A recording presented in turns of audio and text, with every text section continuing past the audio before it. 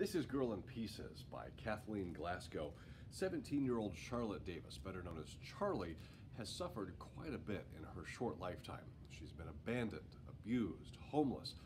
To try and fill in the holes that she feels in her soul, she cuts herself deep and wide.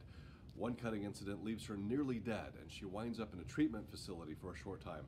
But then her insurance runs out, and Charlie's best friend Ellis cuts herself so severely that she's nearly brain dead.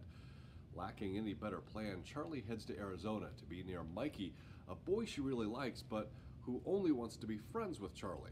Desperate, Charlie finds a job washing dishes at a diner where she meets a locally famous rock musician who she also figures out is a junkie and an alcoholic. Girl in Pieces is a very serious novel that tackles a lot of issues.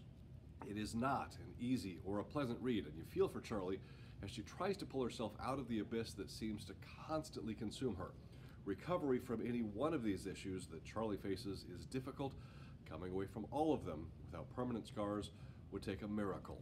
It is Girl in Pieces by Kathleen Glasgow.